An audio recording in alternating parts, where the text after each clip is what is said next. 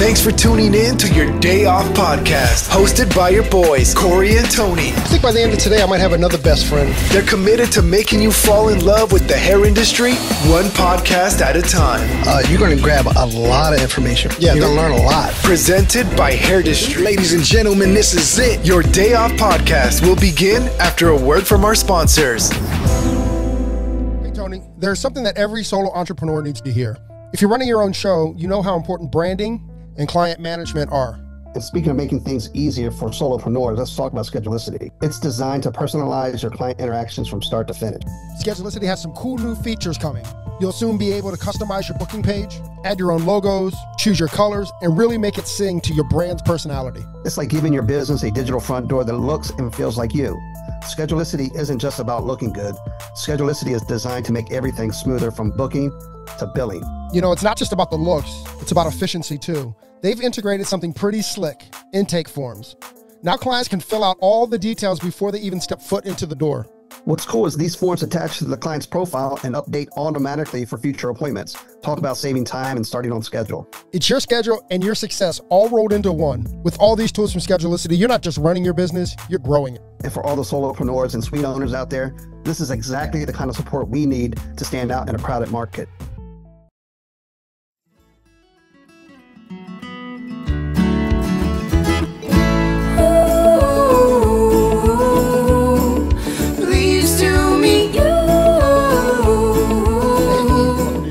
Corey, and dude, my throat is done. Do you hear that? Yeah. Welcome to your Day Off. My name is Corey, and I'm sitting with my best friend, Tom. What's up, buddy? What's going on?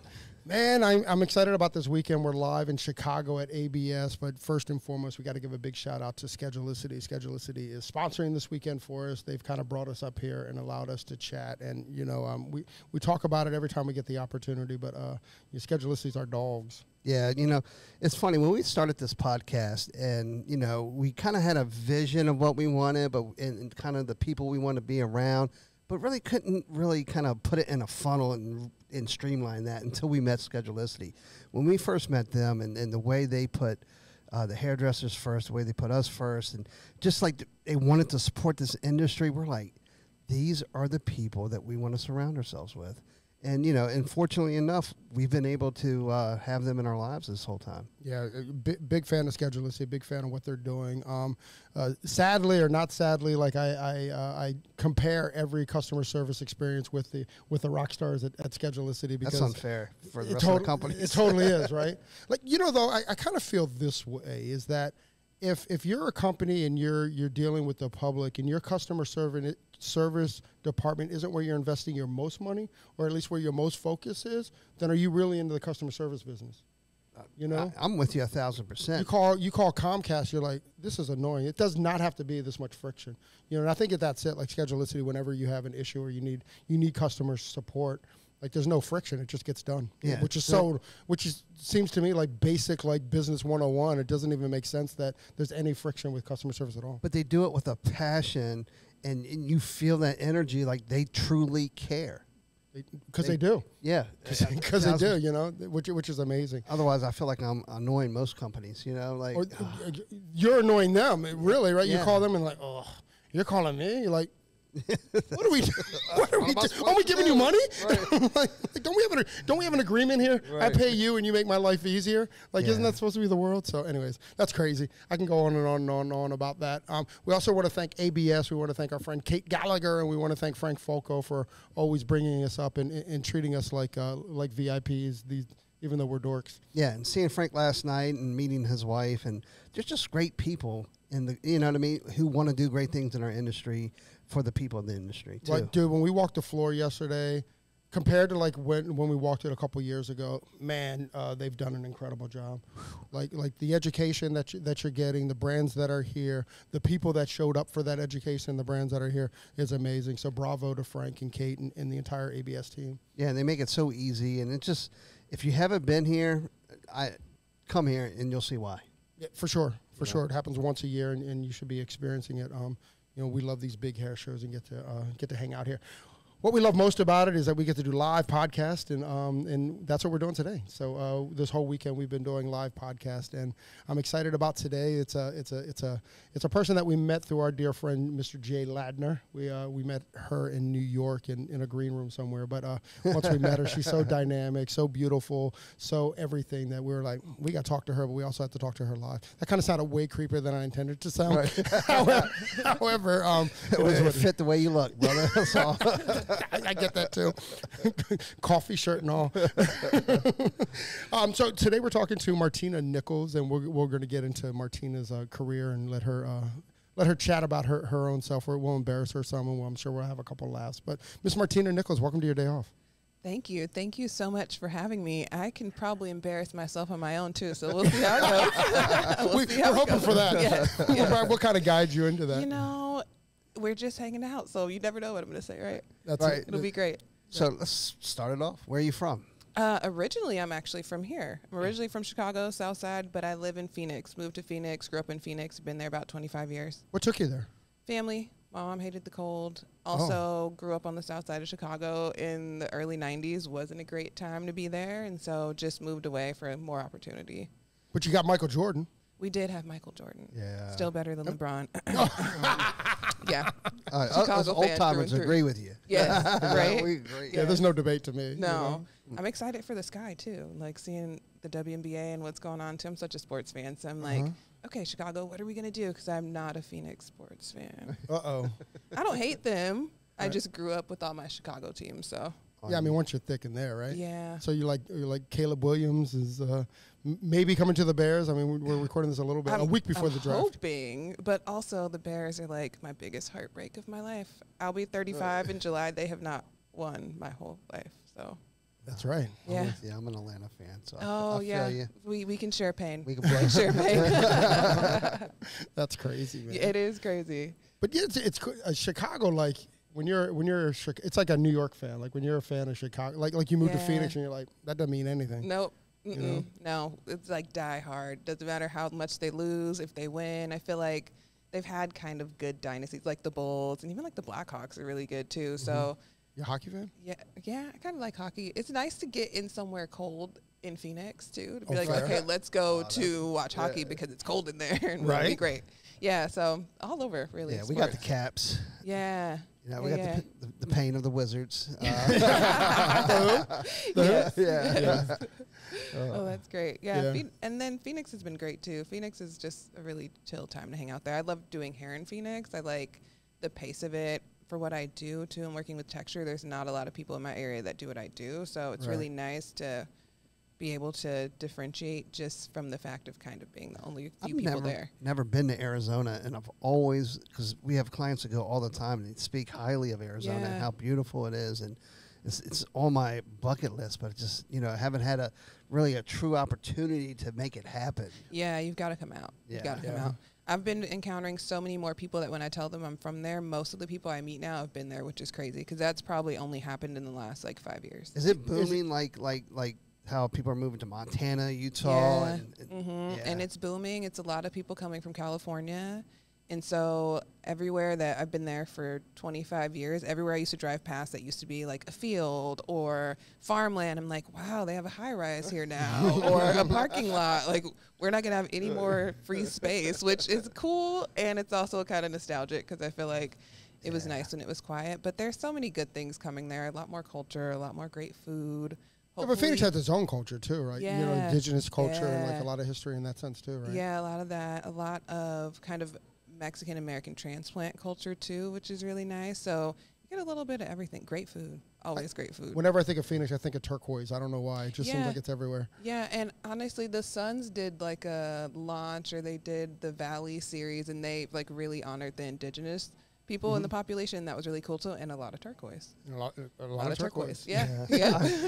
I like Mexican food. Tex-Mex, I like all that. We don't have our food is a little different than Tex-Mex. I feel like it's a little, they're just different. I was going to say it's better, but I'm like, you know, it's just a different flavor. But it's nice. It's great. I mean, literally a different flavor. Yeah, literally. From Mexico, Arizona, instead of Texas, Mexico, I guess. Yeah. Right. Yeah, it's great. Yeah, that's crazy. How'd you get in the hair industry? by accident, you know, have a 50-50, right? Some people want to do it, and some people are like, I'm just going to go to beauty school, and I was that person. I was kind of styling. I played basketball, so I was styling like the girls' hair, braiding it, doing things like that, styling people's hair for prom, but never had a hairstylist growing up, really, and never really thought about it being a career or my career. And I had someone recommend it to me and was just like, you should go to hair school. And I went, signed up that day, and that was 16 years ago. Wow. Been doing it ever since. Yeah. What did you see for your future if it wasn't hair? I don't know, which is the crazier part, because I originally, growing up, I wanted to be a pediatrician. And then at some point, I just stopped being able to deal with blood. Like right now, if somebody had a really bad paper cut, I'd be like, I can't look. I might pass out. Like if you're dripping blood, it flipped like overnight. So then for me, I'm like, okay, universe, I'm not supposed to be doing this. What am I supposed to be doing? And I just stuck with hair because I really enjoyed it. I knew I didn't want to sit at a desk. I knew I wanted flexibility.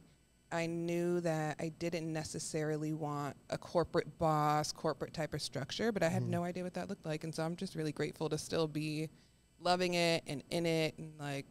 Listen, I agree with everything you said except the one word, and that's flexibility. I've never found flexibility in our industry. Yeah. Like I think it's something that's sold to us, but I've never really found that. Like, I guess compared to, I don't know though. I've never really kind of felt that. I get that. And I don't think that, I think from the sense of flexibility where you're sitting in beauty school and it's like, you're going to make your own schedule and you can work with it. We don't really have that, but the transition from me working on a hair type that was traditionally taught in beauty school to then doing curls to then now doing independent education or like being able to work with brands, that shift and that mobility, I guess is a better term. Because I agree with you on the flexibility. No, I disagree. Oh, do you? Yeah, because as you get older and you know, you're here, like, because your schedule is so flexible. You can take off any day you want. You can work any day you want. You can work how many days you want. Right, but also, that's a very recent thing, and that's also a thing as working in. But that's a recent thing that you decided to do. You could have done it a while ago, but you decided just to do it, right? So, I mean, there's a lot of risk involved in the flexibility that you might choose. But well, yeah, that's you know, like we all were told on the first day of hair school that like you can go anywhere in the country and do hair. Right. I'm like, not once you have a clientele, you can't. No, you know, because now you have a lifestyle that you've got to live up to. You know, now you've got that. So you know, it's like you try to go and there's nothing that's more intimidating to me in the world than having to rebuild a book. Right. You know, like that'll keep me put. Yep, literally. But you have the flexibility to do it. I mean, you have the opportunity to do it. A lot of careers don't have that. Yeah, as long as there's heads, I think you have an opportunity. I think there's a different word than flexibility, though. But now, talk about for your schedule. There's a lot of flexibility. Yeah, I mean now, right now since I left, you know, corporate salons. But like Emily Emmett, she decided to do it from day one. And bravo to her, right? You know, and she's doing it. Yeah, sure, right.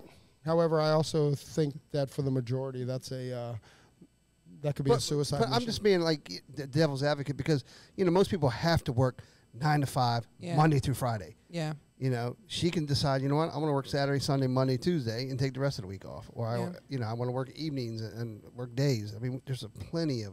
You know what I find interesting, kind of, about that is that we, and I don't know, and you know, we've been doing hair for 30 years, right? So I don't know if it's my clientele or if the world's changed. But like when I was a young hairdresser, like you couldn't get an appointment for Saturday for 6 months. Right. Right now, like, because I don't know if it's because the world's schedules are more flexible or that like the age of our clients now have more flexibility in their job and stuff. But I'm curious if you're just starting out, is there still the pull on Saturdays, or has the world just changed? I think it's both, depending on where you are. Because for me, I would advise someone to work Saturdays to build a book faster because more people are available. But then on the flip side with flexibility, if you're thinking long term, what do you want to do? It's like, well, if you never want to work Saturdays, why build a clientele of people that are available on Saturdays? But you probably are going to have a part-time job or really hustle or do something while you're building outside of that. But I think it is the shift. I have a lot of guests that most people are like, I have PTO that I never use. I'm not leaving it. And I'm like, book your appointment. Take that day off. Exactly. Like, if something happened to you, they would replace you in 3 days. Like, make sure you take all your time and do it for your haircut appointment. There's so a I lot can more not be here on Saturday. A lot more telecommuting now too. Before. Oh yeah, I mean, how many times are you? I know we do clients and they're literally in meetings as we're talking. Same about. thing. And I don't care. No, I don't I'm either. Like, I'm like, you're not here on Saturday? Cool. Right. Right. Same thing. Or it's like, and you're not coming in at 5 or 5:30? Great. Whatever meeting you have. Do I need to be quiet? Like, let me know because you can do what you got to do. Yeah, you can shake dry. Right. Exactly. We're good. So was your mom and dad or your mom, were they happy with the decision of going to hair school? No. No. So my mom was the first person in my family that went to college. And she went to college. She ended up getting like a PhD. And so the whole time that I would be doing hair, going to school, all that, she never came to see me. She was not one of my clients in cosmetology school. Not one time. Because she was like, well, you don't do hair. Like, you're in school. I'm like, yeah, well, you don't want to help me get to doing hair? Never came in. But she was definitely a client in the salon. And she always But you know what? That's like saying you're not smart because you're getting your PhD. Right. You're not smart till you get your PhD. Well, and see, I would flip that on her and be like, well, you had this degree that you never used. Like, at least I have something that I'm not going to pay an exorbitant amount of money on for the rest of my life that I can go work right away. I have experience, and it's fun. I love it. And so she passed away in 2016. But, I mean, up until then, she was always on, when are you going to go back to college? I'm like, I'm not. Nah, I don't think so. I mean, I could, but I've learned so much and picked up so much. I'd rather take a customized business course or something that I know I can take from it right away than go and take a math class and an English class and no, absolutely not. So I'm glad. It took me a while to get to the point to where I was really solid in it though, and being like, no, this is where I'm at, what I want to do. I appreciate it for these reasons. It's been great in my life, and there's nothing bad about not going a traditional college route. And a lot of panels and stuff I talk on too. I go to one of the local colleges that's by me, one of our universities, Grand Canyon, and I always get questions that are like, we really admire that you didn't take the traditional route. What type of advice would you have, or how did you get to that? There's so many people that want to break out of that, but society tells them not to. That's crazy because going back to you said math and English, or I think we should take how we did the military, like you take the ASVAB to see where your strengths are, so they kind of like, here these are where you probably excel most or whatever. Right. But when we get out of school, you got to continue your education. You're spending $100,000 on classes that you'll never ever use in your life. They're forcing you to do it because it has to be a prereq in order to get where you really want to go, which is, to me, it's kind of. I agree. I mean, it was crazy. Like when my daughter started college, and like the first year was all the same high school classes that she had, and you're like, what are we paying for here? Exactly. I mean, luckily she did it at a community college, so it wasn't like bankrupting, but it was still just to go through that process and like, why is everybody in remedials? Right. And that was my route too. I went to community college, and after my first semester, because they do like a placement test, I didn't pick a major because I really didn't know what I wanted to do, and I didn't want them to start to funnel me. Textured hair wasn't an option. It wasn't an option, right? That wasn't an option in beauty school either. But I didn't want them to funnel me, but I tested out of like math and science, so I couldn't take any more classes until I picked a major, and that's actually when I ended up in beauty school. Wow. I was like, well, I'm going to take a year off and see what I want to do, what's going to happen, and here we are. I think it's important to say too that whatever path you pick, whether it's this path or whether it's the traditional college path, is that all that's important is that you continue that education. Yeah. I think you're doing yourself a disservice if you get out of hair school and then that's it. Yeah. Right. Or if you're not like really like focused on something. Right. And I like at least the way that I learn is I have to be 100%, whether if it's textured hair, I bet I need to be 100% focused on that. Yeah. But then like maybe 2 or 3 years from now, I go, okay, I kind of lose interest in that, or I want to learn something new, and then I'll be completely focused on balayage or whatever it is. You know what I mean? Yeah. But I think that's the path for a lot of us in hairdressing. But I think it's really, really important that we continue. I mean, hence this weekend. Yes, right. Hence absolutely. these live shows. Like this is where you come and get the education. Yeah, and well, if you want the mobility, if you want to be able to move up in your career, if you want to be able to do the things that you want to choose to do, you have to have education because it gives you so much more opportunity. Now you know so many other skills, or you know how to speak on stage, or you know how to do an interview. Like it just really expands all of your opportunities. But when you started hair school, did something just feel right? You just kind of knew that this is it. I'm in my place. I did, and I had no idea. Like I had no clue about hair. So I remember in like our freshman hours, it was like, okay, we're going to do a blowout on this mannequin. And I was like, okay, are you going to show us? Because I've never done this before. But I also came from a different experience. Like my hair texture, I wouldn't use a round brush on and blow out. So it was a different type of learning curve. Like perm rods, my mom used to set her hair with those as rollers. So we started doing perms, and in my mind, a perm is a relaxer. So it was such a different dynamic in getting into it. And then once I really started to learn it, I loved it. I was doing the owner's wife's hair and all of his friends' hair. I was like the it person in my little bit of time, which was really cool. But I also feel like it was my ADHD and OCD of like the foils had to be perfect and everything had to be placed like everywhere. So it looked great. Right. Yeah. So that is interesting how as an industry, and I would love to know like what the genesis of it is that is how a perm on two different people is completely the exact different. No, literally the opposite. Yeah, it is literally. Okay, so this is what I think it is. I think it's because a relaxer is a permanent service, like a permanent wave, and I feel like it just got cut short to a perm. I mean, that probably makes sense. I mean, right? I'm not total sure, sense. Yeah. but right. Because I think that's both of them are permanent. Right, permanent chemical services. So it just got shortened to a perm. Yeah. But different chemicals too, though, right? Completely different chemicals, different process, different results. Yeah. So I was like, wait a minute, we're going to do what on this? Like, this hair is straight. Why do you want to put a chemical on it to straighten it? That doesn't make sense at all. And then they pulled out the rods, and I'm like, no, see, those are rollers. Like, I'm so confused about what is going on right now. And now I love perms. I love to do curly perms. Yeah.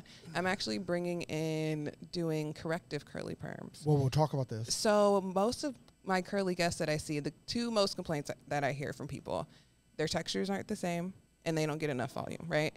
So why don't I perm your bottom texture that's looser so it's more tight like the top? Or why don't we do a horseshoe and make those curls half a size smaller or size smaller so that you'll get that volume naturally without having to do so much styling, using so much product, having to refresh so much. So I'm I kind of feel like I should know this, but like if you do like a horseshoe section in the front, how do you not like chemically straighten the hair under it? Well, that's what I'm getting into now. So I have been just kind of clipping it out of the way, making sure they're like in the bowl when I'm applying their perm so that it's not really dripping on everything. But the perm I use too is pretty mild, so it's been all right. I've had that same kind of question on myself too, but I've actually been able to figure it out pretty well. We need to maybe like let them do a handstand and just like everything drip only down. Can you just sit in the chair, flip forward, and then we're going to call this a non-skirt service. Right. That might actually, I'm like thinking about it. Okay, turn my chair around, put a towel on the floor. They can lean forward because they're used to that diffusing anyway. You might have just helped me solve an issue. Well, Tony has a client that he has to shampoo like upside down because she has a neck injury. Oh, yeah. So like that, like, you know. Yeah, so she puts her knees on the chair and lean her whole head into the bowl. Yeah. It's crazy the things that we can do and like how we can accommodate. You know what I mean? It's like amazing the things that people allow us to do. Well, and half the time it's their idea. They're like, you know, I don't mind. I can go head first in the bowl. Like, sure, let's try it. Just remember, it came from you. Right. Yeah. That's crazy. So what was your career path like after hair school? After hair school, I worked. I actually went to Ulta. I worked at Ulta for about a year and a half, and then went to a studio.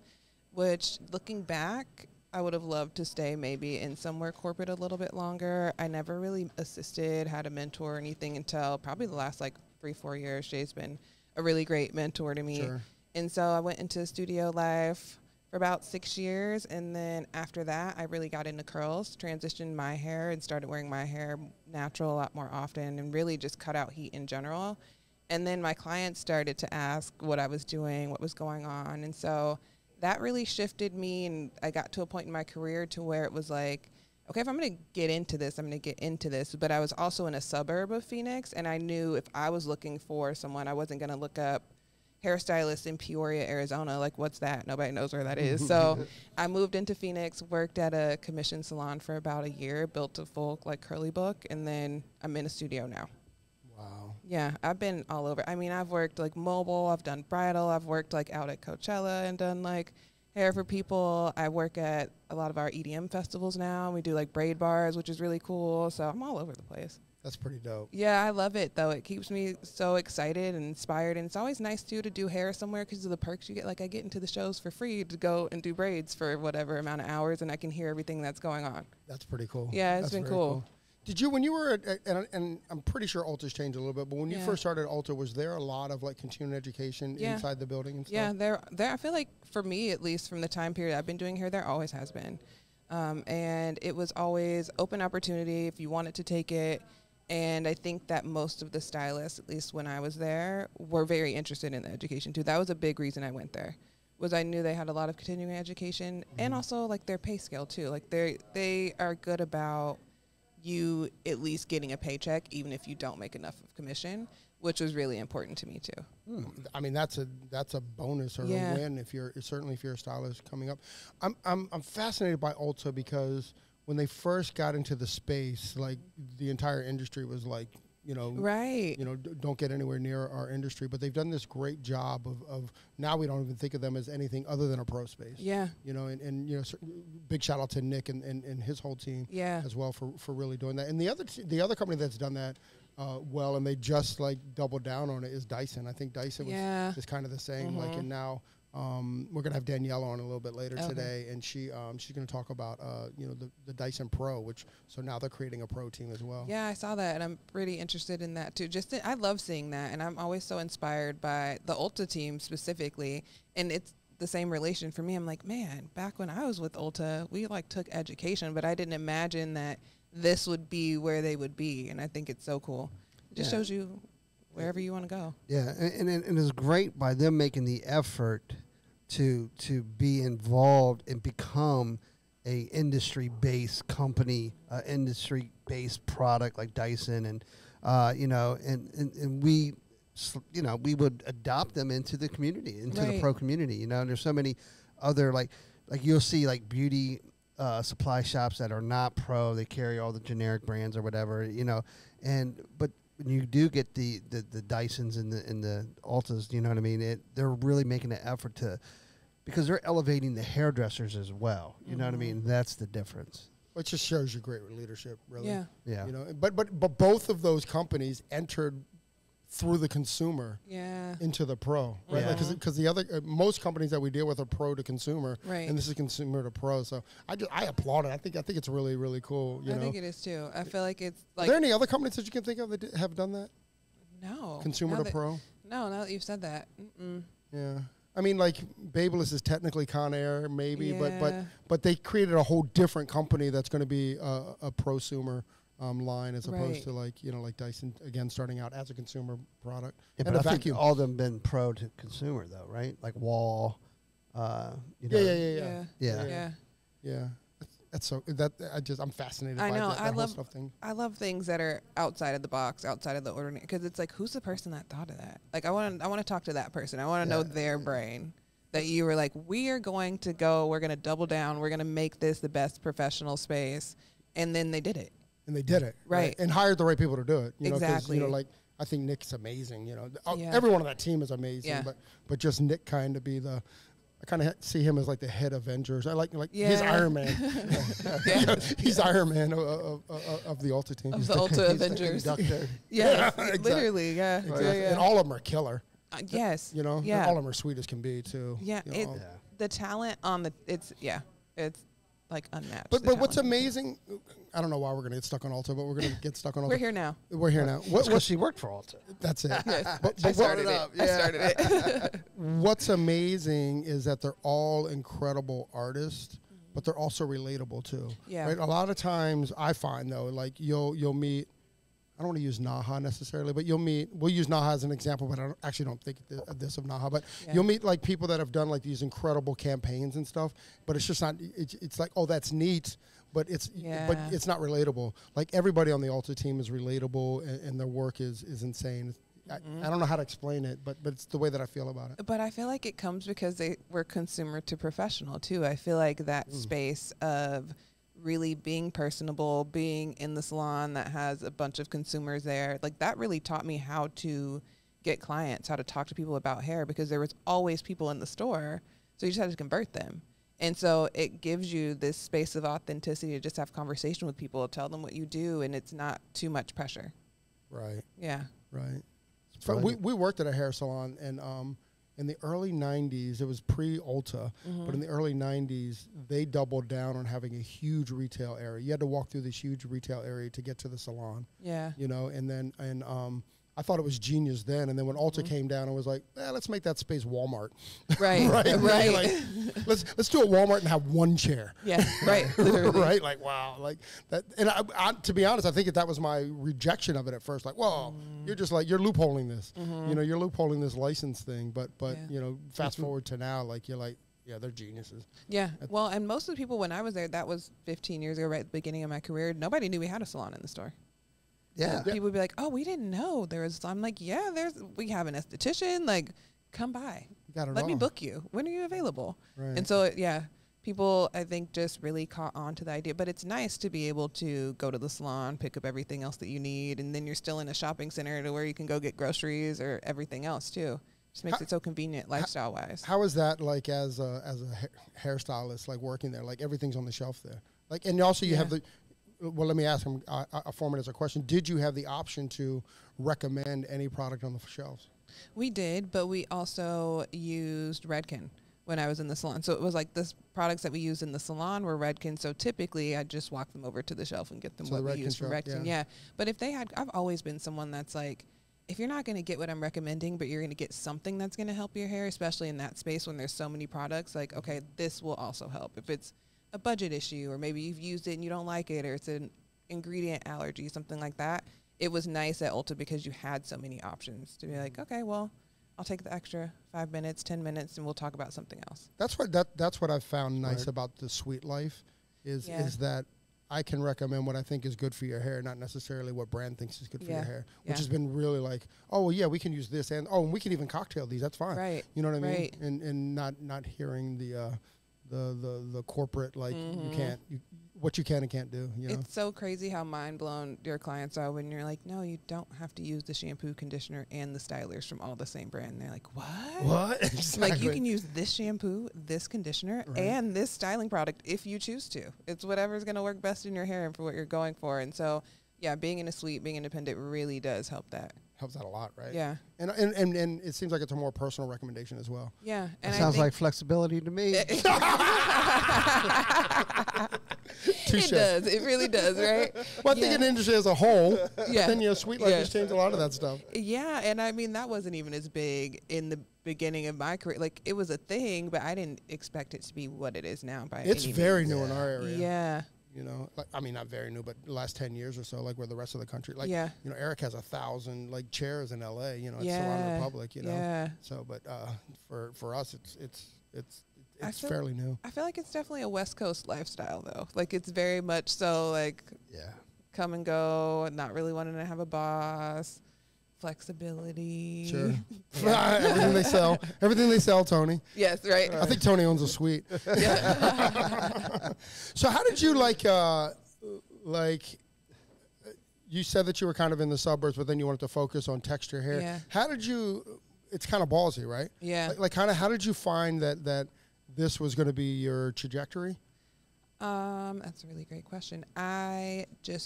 The two main cities that I feel like in Arizona that people are getting their hair done is probably Phoenix and Scottsdale, in the span of like where the most salons are, where people are going to look.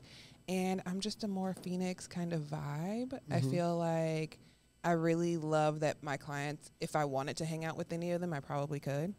Or if we were going to grab lunch after an appointment, like that relatability I love. And I feel like the Phoenix demographic has a little more diversity than the Scottsdale demographic. So it really decided for me. But I got on social media and was like, I actually was listening to Gina Bianca. I followed her for a long time. Sure, and so one of her things that she always was like, well, if you're going to move and you have no social media presence, how are you going to move?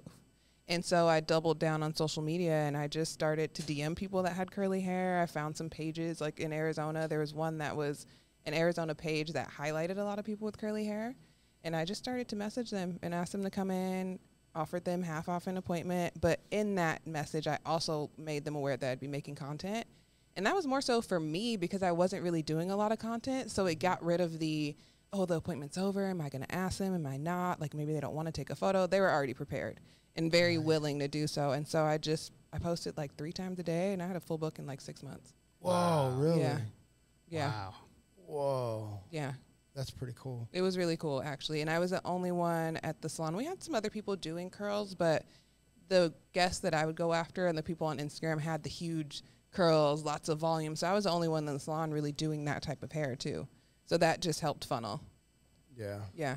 It's cool. We just last week, we at our hair show, Presley Poe and Friends, we had Hair by Rima. Yes. She was one of our educators. Yes. And it was kind of, the word isn't interesting because that sounds disrespectful, but the way that she approached the unique. Yes. You know, in the way that and I go, oh, this makes sense. Like, as she's teaching, you're like, oh, I get why. Yeah. I get why her imagery is what her imagery is. Cause I was in awe. Yeah. I was in awe. Like when she's out there taking the pictures and the model's beautiful, the hair's beautiful, and it's like, just like how, like Right. it's she was amazing.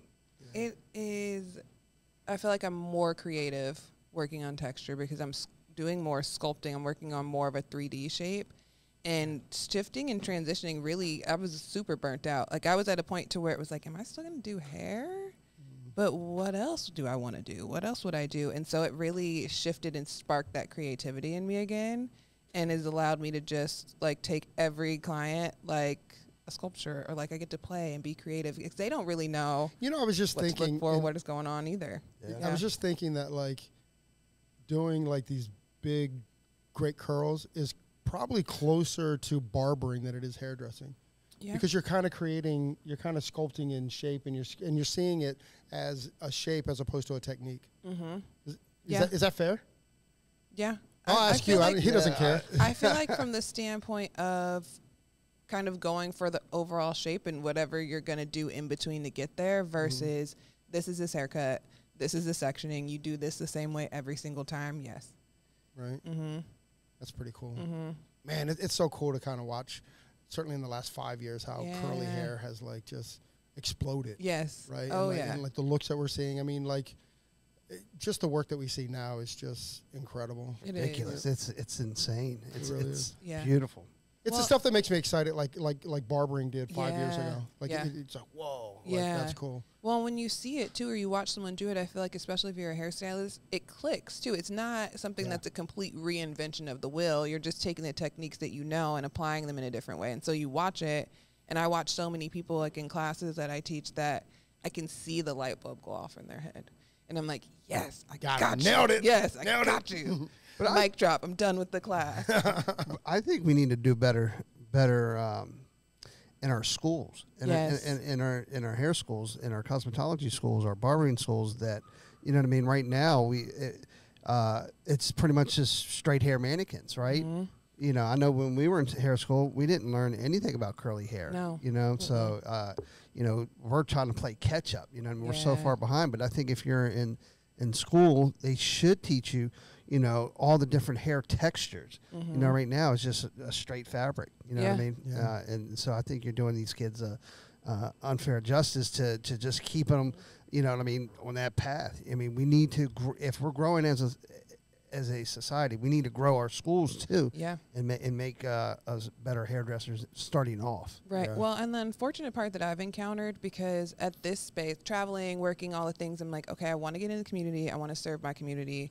What better way to do it than go into a hair school, teach a demo, show them what is going on? Most of the students in most of the schools that I go to are like, well, they said we were going to learn this. And that was what happened when I went to school too. I also had one of my best friends in beauty school go through 1,600 hours of cosmetology thinking that she was going to learn how to do makeup. So there's this whole like discrepancy in what we're told that we're going to learn and what we're actually learning. But all the students are so interested and intrigued because, first of all, like 60% of them have some sort of curl. Like most of them have curly hair. Right. But they're seeing it as this up and coming thing in the industry, and they want to get into that piece of it. Yeah. So getting it into schools, some schools are better than others. It's just so difficult. I feel like I would love to see us have some sort of connection between cosmetology, even through states in our country. So then if you go to this school and you have these hours, but then you go somewhere else and you move and you want to take like a specialized texture course, like all of that joins together. All of that makes sense. Yeah. Same thing with continuing education. Arizona doesn't have any continuing education hours.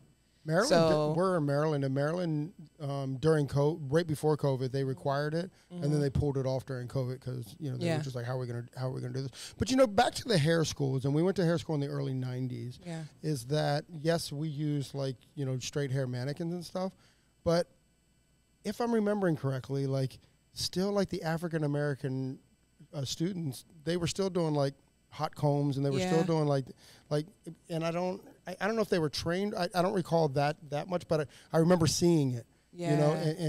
But they were. So it's not even just the school, but it's actually the schools.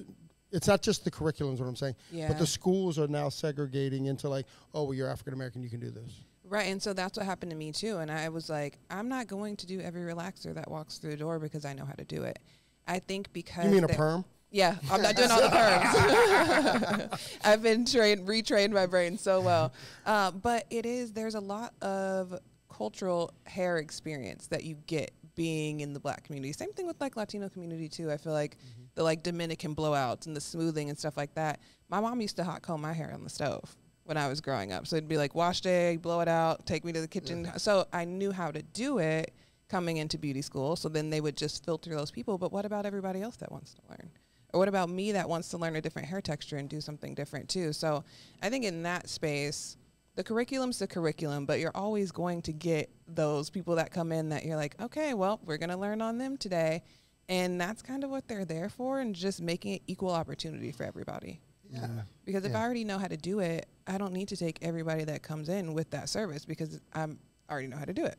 There's this, I think Denzel Washington talked about this, and he was talking about the African American hair, not culture necessarily, but experience, I think is that. And he talked about that, and he goes, you're not going to get it unless you smell this in the kitchen. Yeah. Like from a relaxer and stuff, Anyway, I feel like if we had a real production here, we would like cue in this quote right now, or cue in this clip right now. Yes. It was crazy because he was talking about, I think he was talking about the difference between like having a white director in this role, whether it's Spike Lee or whatever. I don't know if he was talking necessarily about Malcolm X, but how an African American director is going to get this experience because they can smell it. Yeah, or there was some kind of like thing about that, and I remember watching that, going like, oh, that makes sense. Well, and I feel like that's why a lot of my guests that I have are my guests, because they can get a pretty good haircut in other places, but the styling aspect, the oils conversation in the curl space right now is so big too. Oh, let's have that. Well, so you're using a lot of oils in your hair that are heavy, a lot of raw oils, even like hair dresses, which is something that you would use on your scalp before you hot comb, for example, or then to blow out and you curl, whatever it's going to be. But those oils are blocking the water from getting in. So I like to tell my guests, if you're going to have a salad that you have at home and you wash that bowl out, but you had balsamic vinaigrette in it, the oil and the water beat apart. So your hair is never really getting hydrated, which is why you don't think you have any curls. It's not that you don't have curl, you're not getting water into your hair. But when you're wearing your hair straight, if you're using a hot comb on the stove, what temperature is it? Who knows, right? 400 to 550 maybe, like who knows? But those really thick, heavy oils are buffering your hair. So culturally, you learn that, but you learn that for a different style. With this style, now we don't utilize all of that because you're not getting the water that you need. When we're wearing our hair straight, we're like a cat with water. When you are wearing your hair curly, you're like a fish. You need so much more water in your hair. So that people don't know how to speak to that because they've never had that experience. So I teach a lot of that. When I teach, I'm like, let's dive in. Like, what do you want to know about? I make sure I try to hit, if I'm thinking about it, those cultural experience things, because I want to prepare other stylists also to be able to take whatever type of clientele. I don't want anybody that thinks that because they're Black, because they're Hispanic, they have to go to that type of salon, because most Black salons in my area cannot do my hair when it's in its natural state either. So, well, I'm going to tell you that that's the first time I've heard that in your analogies. Like the light bulb. Did you see the light bulb go up? Yeah, I was like, oh, that makes so much sense. I mean, in my head, I was like, wow, it's the first time I'm able to really literally see that. Yeah. Well, and it's a hard conversation to approach, and then people outside of that experience don't want to have the conversation. But as a hairstylist, you're just working backwards because every time they come in, they're not going to be getting the results that they want to get. But you don't want to tell them that they can't use it because they're telling you that that's what they've grown up using, and their grandma and their mom and all those things. And it's like, yeah, I get that, but that's just not the style you have right now. If you want to wear it straight, use your oil.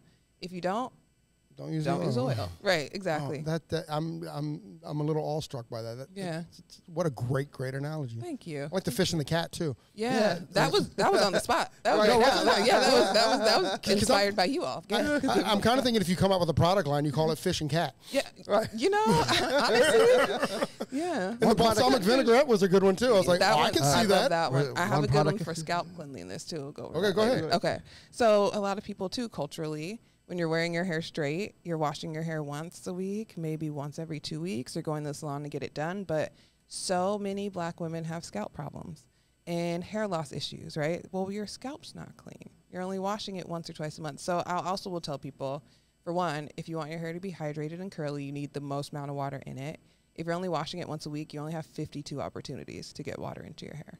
So how long is that going to take you to get that moisture level that you want? But also with your scalp, if you didn't wash your arm for 2 weeks, what would it look like? It's still skin. Has to be clean. Like, you would have some sort of rash, some sort of something. Somebody wouldn't want to touch you there because it would be funky. That's what's going on your scalp. So what's your recommendation for that?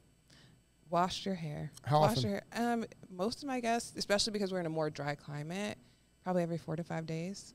Under a week for me is better, in between that 4 to 7 day mark. I feel like we start to utilize a lot of products to combat the things that are happening because our scalp needs to be clean versus just cleaning our scalp. Wow. Mm-hmm. You're good at this, man. I am. Yeah. That's really good. Thank you. We're preach. I mean, it's like I feel like I'm at a university in school. I'm getting a lesson right now because it's Yeah. I mean, University of Phoenix? Yes, right. Boom. And they hire me next week. No. but it all makes so much sense. Yeah. But Yeah. I guess, when you get in routines or when you get into things that, you know what I mean, that's how it's always been. That's how you accept it. Right. You're not questioning it because your whole family has done it that way. Your whole bloodline has done it that way. Sure, it's almost DNA. It is. And it really, and even like the heavy butters or the heavy oils to use when you hot comb, that comes from slavery times. Like, the only things that we could put in our hair and had was like pig fat, right? Like so lard. Exactly. And so that transitioned into something different, and it got updated slightly, but it comes from almost like a DNA space. Yeah. You were talking about the scalp problems, and immediately I thought about Madam C.J. Walker, right? 'Cause that's what she was trying to cure, or hair loss and stuff as well. That's awesome. Yeah. It's so cool.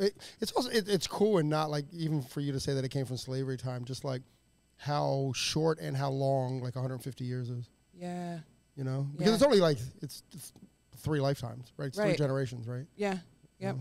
It's wild. It is crazy. It's crazy to think. And I think people think that it was so far away when it really wasn't either. But, I mean, that's all marketing propaganda. Like, you see pictures of Dr. Martin Luther King in black and white, right? Like, you don't see photos of him in color, and you think, okay, that was so long ago. It wasn't. The photos are just in black and white. Oh, sure. Right. Right. I went there in Memphis, by the way. I went to the Luray. Is it Luray? The motel. Yeah. Which is now the Civil Rights Museum. Yeah. Have you been there? No, I haven't been. I was just gonna say I have not been there yet. It's extraordinary. Yeah. The museum. So it's like a typical like motel. Yeah. First off, let me clear clear for myself, right? It's like I've seen the photos of him sitting on the balcony there. Yeah. I assumed it was a suburb somewhere, because in my brain, like, motels aren't in the inner city. Yeah. Right. In my brain, those are like in suburbs or right outside, like whatever that. Right off a highway somewhere. Exactly. Yeah. Right. So this is right in the city. Lorraine Motel. Yeah. It so is right in the city. So and then you're also thinking, like, how do you get off a shot? Now you're sitting in the city, and you're like, how do you get off a shot here? Right. You know what I mean? Here's what's cool about the museum. It was a typical like L-shaped museum, right? And they've built up the back of it, so it's a whole civil rights museum, right? So you're just you're going through the entire African American experience in the, like, you start off with like people rowing into America, right? Yeah. And then you kind of walk through that, and then like you're just going through the museum. You walk up these steps, and you're literally in his bed in the room that he was in. That's so crazy. And it's like, whoa. And not only that, but you're over, because he stayed in that room right outside where he was assassinated. So, like, you're sitting right there, and it just brings and the room's exactly the same as it was in 1968. And it's amazing. It's just this really emotional, like, oh, all of that, and like this is the reality that we land in. You know, it was cool, and because I didn't know we were going to the room, we just walked up. We're like, oh yeah. It's a very similar experience to like when you go to the Vietnam Memorial. Like there's just like it has its own energy, and you know, and I don't know if you bring the energy, or if the energy's just there, but it just has its own energy. You know, I think the energy's there. I think it's that, and it's the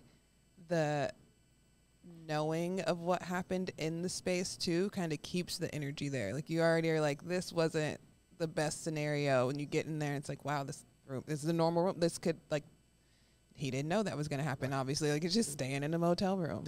You know what? That's exactly what you think about. Like 3 seconds before you shot, he was standing right there. He was coming through that doorway. Yeah. You know what I mean? Yeah. And just to kind of experience that, and like, oh, and Jesse Jackson was here. Right. Like it was a I don't want to say cool experience, you know. That's the easy word to go to, but it was an experience, you know, and it was like, oh, okay. Yeah. You know, it just, I think it makes it real. And also what they did too is the cars that were in the parking lot are still in the parking lot. Oh, wow. So they've kind of, they've created, so when you're looking at it from the top, you're in 1968.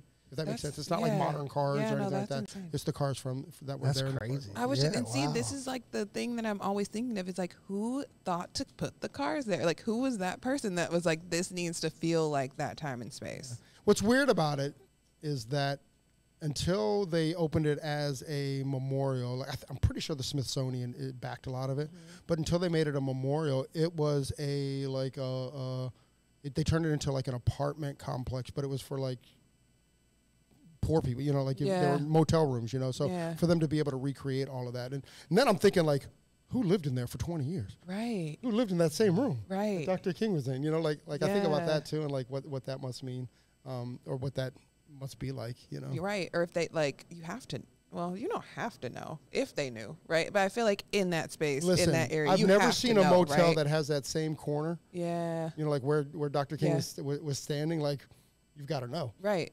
And then you're like, I'm in this room. I'm in this room. And someone could probably assassinate me because it's happened before. So there's actually a woman that's protested every single day from like 1979 that sits in front of there, yelling at everyone. You know, talking about, you know, Memphis and the Smithsonian, how they wronged people. Yeah. You know, but because I think she lived in that building, and she's protesting that she was like, I think she was the last one like to put out. And she would apparently put out. Right.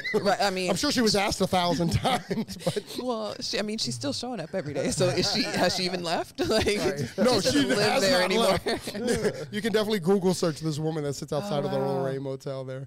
It's cool. It was a cool experience though. Like like the whole Memphis thing was very cool to me, just from so much of the African American experience happened in Memphis. You know. Yeah.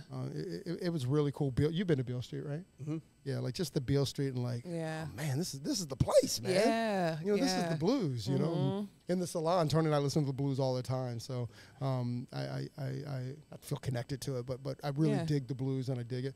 It's actually funny. Like I've gone in and out of the blues. I'm talking a lot. Oh. I apologize.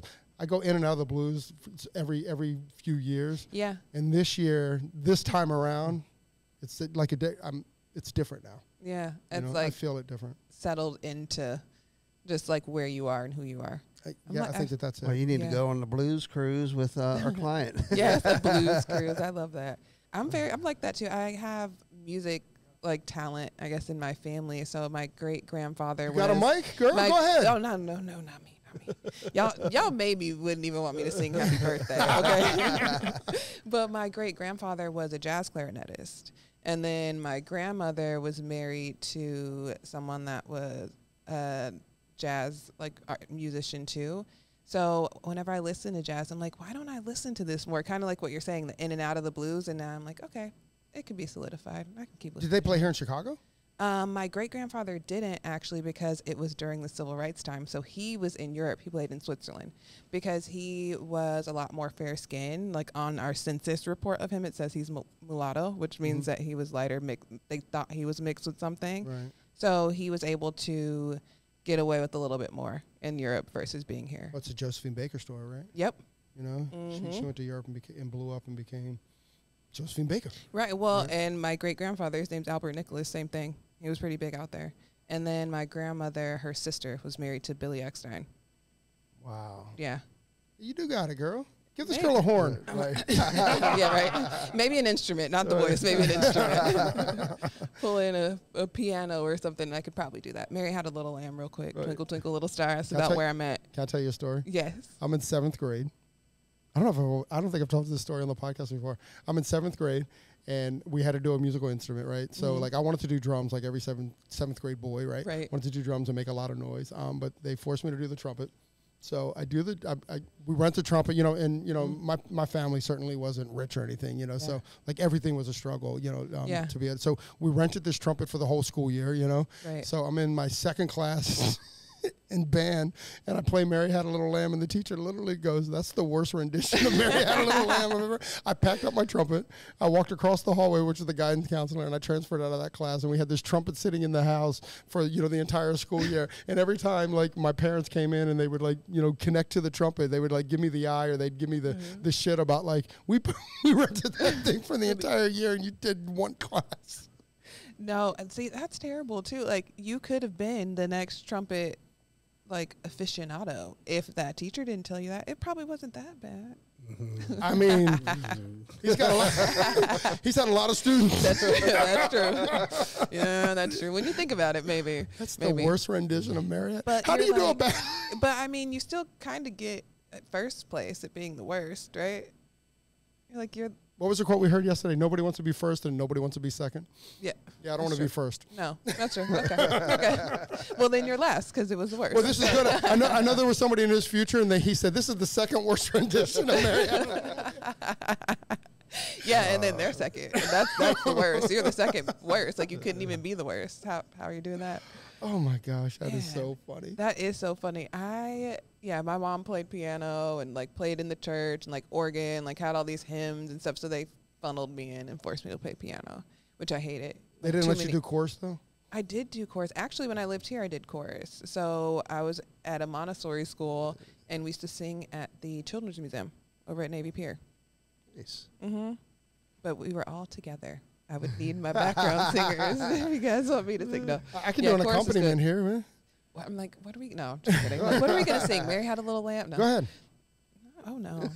Have you noticed that, like, as you get older, happy birthday, like the normal happy birthday song gets longer and slower? Yes. Just, happy birthday. I'm like, can we speed this up? No, see, we got cake to eat. See, we need the Stevie Wonder version. The Happy Birthday to you. And it's in and out quick, and it's like, nobody knows the second verse, so it's done.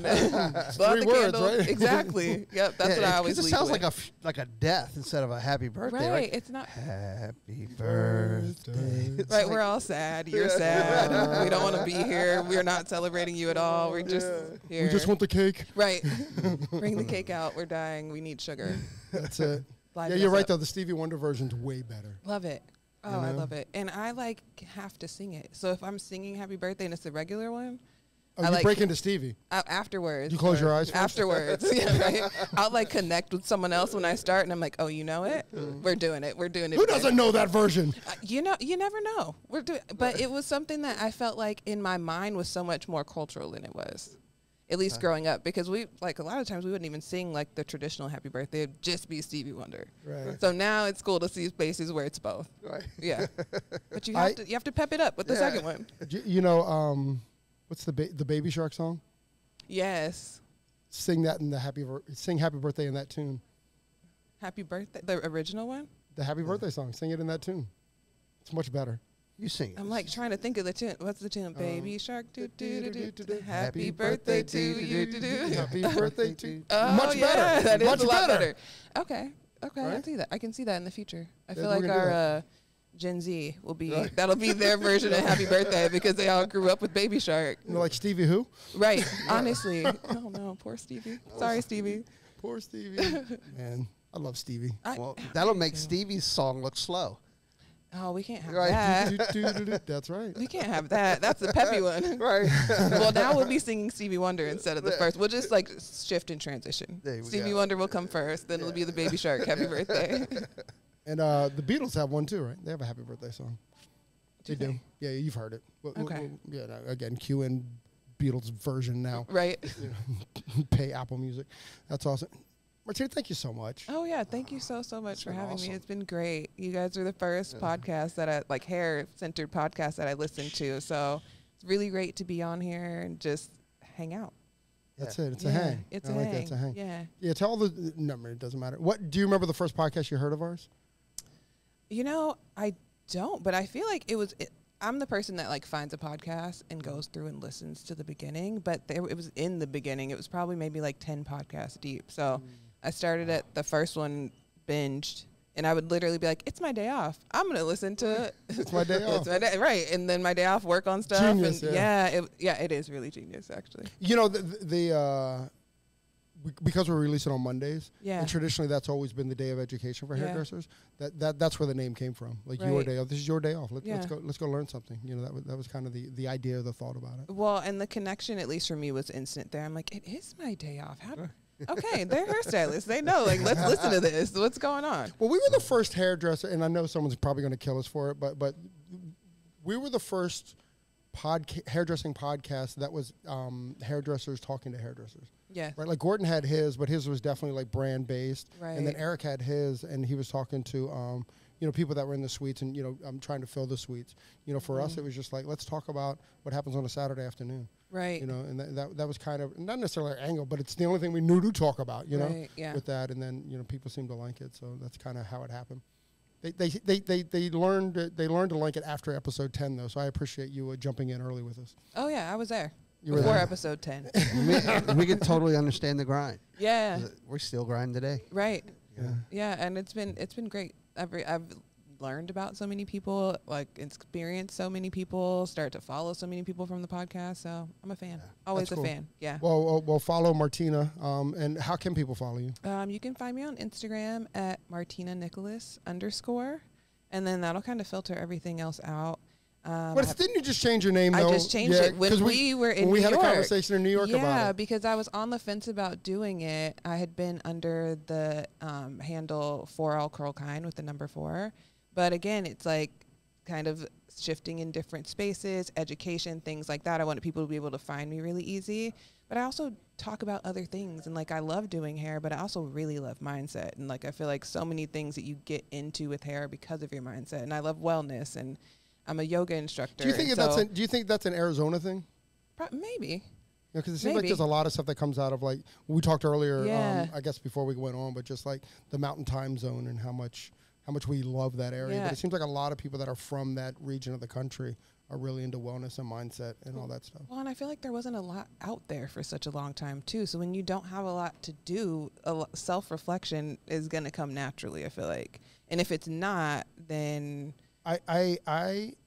My experience, our experience, because we've talked about it, is like when we're in Yellowstone, like, you're in a different mindset. Yeah. You're like, it's so big and so overwhelming that you both feel like you're part of something larger. Yeah. And you feel insignificant. And it's this Yes. very weird kind of like yin-yang counterbalance kind of, at least that was. I always say that I Archery. love doing things that make me feel small. Because then it really puts it into perspective. And I feel like being in spaces like that makes you automatically grateful.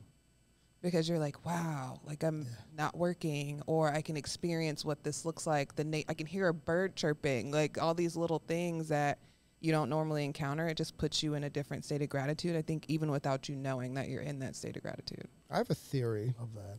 A couple years ago, we were at Elizabeth Faye's Hair Love Retreat in Zion. And we were sitting in the desert, right? And we're looking up, and it was the most beautiful sky I'd seen probably since I was a child. And I have a theory that light pollution was the start of our disconnection to Earth. You know, because on the East Coast, nowhere on the East Coast can you see stars like we saw them in Zion. You know, and I think I totally get the constellation thing, the constellation fantasy. I totally get the like outer space fantasy.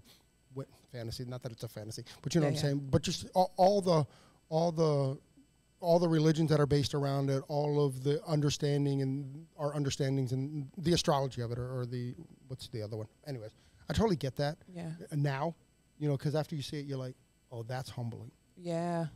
You know, and you talk about being nothing now. Like if you kind of like think about it, like a zoom out, like where are you in this universe? Yeah. You know, you said that, and I thought of Men in Black, like that zoom out. And that I always love because I'm like, wow, like it really is like that. And it's crazy to think if you were running late this morning or you got in an argument with someone or whatever, and then you go sit out under the stars and you're like, what is really important about any of that? Like that's just so minuscule. Like those things will resolve themselves. I'll find a solution, but like living and just experiencing is so important. I mean, that is so spot on because like you, when we're out in Zion, just all your issues are so small in comparison to all of that. You know what I mean? And there's so much more than just you and your little feelings or my little feelings. And you know what I mean? It humbles you. Yeah. It really does. I always feel like when I'm in a space like that, it's like all my issues are man-made or like made by myself. And like this was something that was here before all of that. Yeah. So like if this can exist before, it'll exist after and it'll work itself out the way it's supposed to. Yep. Yeah. I'll just disintegrate into the earth. And, right. You know? I'm like, make me into a tree. That's what I want. Bury my ashes and turn me into a tree, please, so that people can come out and look at me and be like awe-inspired and have inspiration. Well, they can make you into a diamond now. I've seen that. Yeah, I have seen that. And I don't mind that either, actually. That's why I said, you know what? I told my wife, I said, you know, like if I die, turn me into a diamond, put me onto a crown. And then when you die, you get to come into the crown. And when our kid, like, we just create this family crest crown. You know? I like it. Really cool. I like that. That's cool. I like it. I mean, it doesn't sound narcissistic at all, but, you know, like I like the idea. It's just building a family crest, right? I like it. Exactly. I kind of, you know what? I'm not going to lie. I kind of dig that idea. Yeah. You know? And I mean, it could go forever. That's like, better. That's my great-great-grandfather's diamond right there. Right. You know? I feel like that's better than like taxidermying your pets when they pass away. Right. Like that. I'm like, I'm on the fence about that one. The diamond I can get with. What about like DNAing your pet? I had a friend that did that, and I feel like I have a blue nose pit bull, and she's obviously a blue nose pit bull, so I would never have to. But my friend's dog that did, I don't even remember what type of dog that they were, but we would have never guessed. So I was like, that kind of makes sense. I don't think that I would care that much about my dog. I've done my ancestry though, but I haven't. You've done your ancestry? Mm-hmm. Yeah, Ancestry.com. It's very interesting to see too when you click like the map and you're like, oh, okay, slave trade. There you go. Yeah, like, that's how we got here. That's how we got here. Yep, but it's cool to see. Where did your family come through? Do you know? I know that we were originally like Georgia, Louisiana. So I have a lot of Creole influence. I don't know specifically where. Like Western Africa is what my like genetics tell me, but yeah, in the South. Coute d'Ivoire. Yeah. Yes. How's your French? None. No. Oui, merci. So, have you read the book? Sorry. I was going to say, no music, no French. You let your family down. I know. And you know what's funny is I do try to learn French, but when I lived here, actually, I went to Montessori school from like 5 to 10 or 11 when I moved to Arizona. So I've been speaking Spanish since I was 5. So trying to speak French is the biggest jumble in my brain, but I can connect it. Like I can read it. If I can connect, like look at it and be like, okay, this is what that word is. But speaking it is just. You're probably pretty more good. than me. Can you figure out like Italian too, reading it? Yeah. Yeah, Italian. I could listen to the first part of The Godfather and not have to watch the subtitles. Yeah. My father-in-law could do that. Yeah. Not to get deep again, but I'm like, that's another disservice I think we do to the kids here, and not teaching them another language. You know, like all these other countries, they know 2, 3, 4 languages. Proximity. Yep. You know, exactly. That is it, though, right? Because it's like, where are we gonna go to learn it? Or we don't have to. We don't travel anywhere. You can't just hop on a train and go somewhere else that speaks a different language. I wish that would be great. I don't know. I mean, there's some pretty good dialects around the country that you're like. That doesn't sound like English. Right. That ain't my English. Right. No, exactly. Like, go ahead, take a trip down south, see if you can understand anything. Because I have some friends from New Orleans, and I'm like, don't talk to me on the phone. I need to see you in person because I don't know what you're saying right now. Fair enough. Have you read the book written by Clint Smith? It's called How the Word Was Passed. No. Put it on. If you're listening, it's a fascinating book. It's about he visited 12 different like areas that had to do with the American slave trade, and it's absolutely fascinating. And he by trade, I guess, or by job, he's a poet. It's not a poetry book, right? But his poetic observations are amazing. The way that he sets the stage, the way that he brings you in is really cool. And it's like such a like an education thing. But what's really, really great about Clint too is that he goes into these places with no prejudice. Like he's there to learn, you know, and it's really neat how even like when he's had confrontation with people, he doesn't really confront them. He'll correct them in the writing, but not in this way. Like, yeah, this guy believed this. However, he edited out all that we know about, mainly about state rights and stuff, and like how there's this movement now in some of the southern states, how the reason for the Civil War was for state rights. But if you read everybody's like what word am I looking for when they left the country, if you lead, the first line is always because of slavery. Right. Like the first line of what's it called when you leave? Secede. The secession, yeah. So in every one of the secession letters, you know, the first line is about slavery, and then, you know, somewhere down in there it was about state rights in there. And he goes, well, you know, the evidence doesn't back that. Right. You know. Yeah, no, you took a quote from the bottom of the page, not from the top. Exactly. It wasn't the bold. It wasn't the bold stuff that you took out of there. It was the fine, like the fine print, the et set. Yeah, right. The thing that they say really fast in the infomercial. That's what you took. That's what you took from it. Yeah. Exactly. But it's a fascinating book, and he just kind of walks through the whole slave trade. Yeah, I'm gonna have to read that. It's amazing, you know. And again, it's not done with any prejudice, you know, or prejudgment. Let's slow the word down. It's not done with prejudgment. It's really, really cool. I like to recommend books. So when I teach, I go to salons, teach curly hair. I teach cutting, coloring. I've done like protective styling classes, and I love to have literature that also can expand just the experience and help bring that connection. So I'm really excited to read that because it's a great audio book too. Okay. Yeah, it really is. And Clint reads it, so which is really nice because it starts off with his family and his experience. So, you know, just to have that connection, you know, his family connection. Yeah. And by the way, talking about like how long ago it was, he talks about his grandfather's grandfather. My grandfather's grandfather was enslaved. Yeah. Right? Like that's my grandfather's grandfather was enslaved, and like that's like we're not that far off. No. We're not at all. That's not, you know, prehistoric.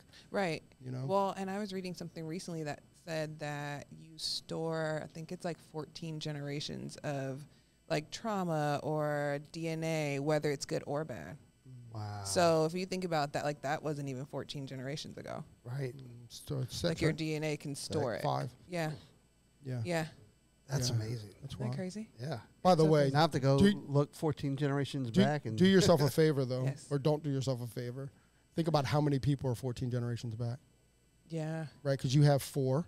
Yeah. Each one of your grandparents have 4 grandparents. Each one of them have 4 grandparents. Yeah. Do that 14 times, and it's probably going to be more people that lived on Earth. Yeah. Do it. Do the math. It's crazy. If you break it down like that, you're like, whoa. Right. You know, it's so many people.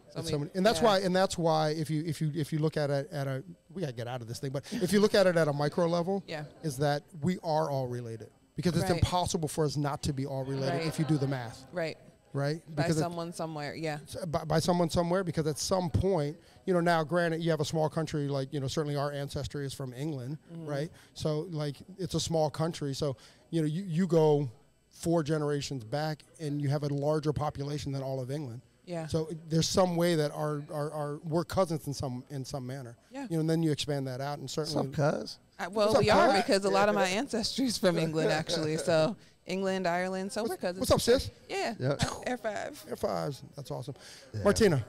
Thank you. Amazing conversation. Thank you so much. Thanks for giving us your time. Thank you for changing the industry. Yeah. I really believe that. I love what you're doing, and just thanks for hanging out with us, man. Thank you so much. It has been such a pleasure. Big heart. I can't ever do that. Hand heart hug. I know I can't. What's that? What's the new? There's one that it's new. It's different. I don't know what it is. It's like it looks like a gang sign now. Right. Yeah. I don't know what. We're not doing that, especially not in Chicago. Let's not do that. Right. Let's not do that here. You know what that stands for? Oh yeah. Right. That's not the one. No, but you know the letters. Yeah. BBQ, barbecue. Oh, no, I can't see the other one. Yes. You're the barbecue gang. I love that. It's a good gang, man. Right? Always got good. Hold on the brisket. Right. Martina, thank you so much for joining us on your day off.